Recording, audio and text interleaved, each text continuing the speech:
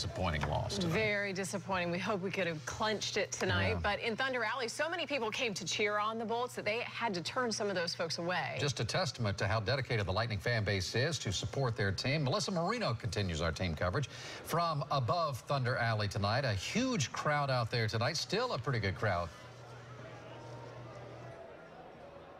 Oh, yeah. I think they were really hoping for this win tonight, but you know what? That is okay. We're already looking ahead to Game 7. Take a look at this crowd. They are just pouring out of the arena here and into Thunder Alley. Just a bit ago, fans were squeezed into every inch possible, a true testament of the support that these Bolts have. Even if they don't have a seat inside, that doesn't stop Lightning fans from doing what they do best. In fact, so many people came to cheer on the Bolts at Thunder Alley, some had to be turned away. Let us in. We caught up with some of the lucky ones who made it in. Oh, this is unbelievable. This is like it's a dream come true, you know. Your team's one win away from the Stanley Cup back-to-back playoffs, you know.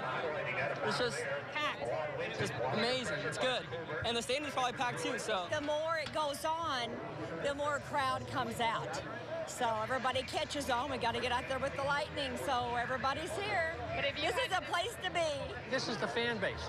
This is what we have to build here in Tampa. And a lot of people don't think it's here in Tampa, but it is. And it's growing more and more every year.